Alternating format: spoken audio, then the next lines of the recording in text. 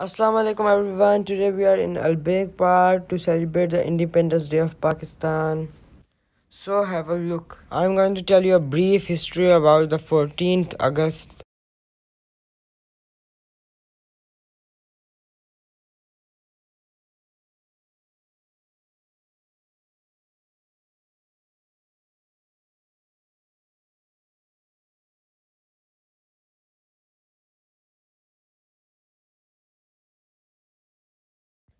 Independence Day, which is called Yom Azadi in Urdu, observed annually on 14th August, is a national holiday in Pakistan.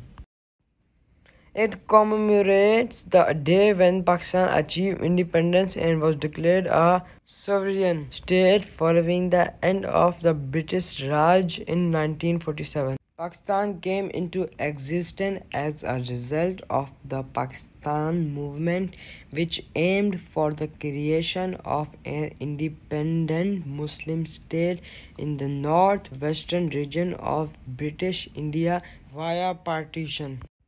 The movement was led by the All India Muslim League under the leadership of Muhammad Ali Jinnah. In the Islamic calendar, the day of independence coincided with the Ramadan 27, the eve of which, being Laylatul Qadr, is regarded as sacred by Muslims. The main Independence Day ceremony takes place in Islamabad, where the national flag is hoisted at the presidential and parliament buildings. It is followed by the national anthem and live televised speeches by leaders. Usual celebratory events and festivities for the day include flag raising ceremonies, parades, cultural events, and the playing of patriotic songs. A number of award ceremonies are often held on this day, and Pakistanis hoist the national flag atop their homes or display it prominently on their vehicles and attire. The Independence Day is one of the six public holidays observed in Pakistan and is celebrated all across the country. To prepare and finalize the plans for Independence Day celebrations, meetings are held in the provincial capitals by local governments, which are attended by government officials, diplomats, and politicians. Public organizations, educational institutions, and government departments organize seminars, sports competitions, and social and cultural activities leading up to the Independence Day.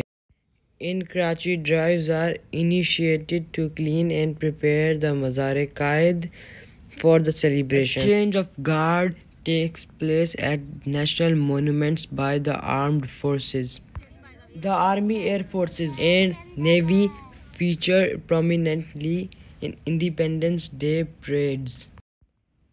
In the cities around the country, the flag hoisting ceremony is carried out by the Nazim belonging to the respective constituency, and in various public and private departments, the ceremony is conducted by a senior officer of the organization. In 2017, the Pakistan International Airlines introduced a special in-flight jam session to entertain passengers traveling on Independence Day, featuring artists singing national songs on board a domestic flight. In Pakistan, as the month of August begins, special stalls, fun fairs, and shops are set up across the country for the sale of national flags, buntings, banners, and posters, badges, pictures of national heroes, multimedia, and other celebratory items. Vehicles, private buildings, homes, and streets are decorated with national flags, candles, oil lamps, pennants, and buntings. The day begins with special prayer for the integrity, solidarity, and development of Pakistan in mosques and religious places across the country. Citizens attending Independence Day parades and other events are usually dressed in Pakistan's official colors, green and white. Many people meet their friends and relatives, dine over Pakistani food, and visit recreational spots to mark the holiday. So, guys, here is me with my friends, with Naeem, Awais, and Mujtaba. At the end, I want to say Pakistan will remain free from every obstruction only if it remains to be the land of the brave. May Allah bless Pakistan with more prosperity, success, and peace. May the Almighty shower all the blessing upon Pakistan forever. I am sending oceans of love to all Pakistani on the day of independence. Let all of us Pakistanis take an oath on this Independence Day to make our country the best one in the future world. This wish is to greet respectful salute to all the great men who made out Pakistan independent.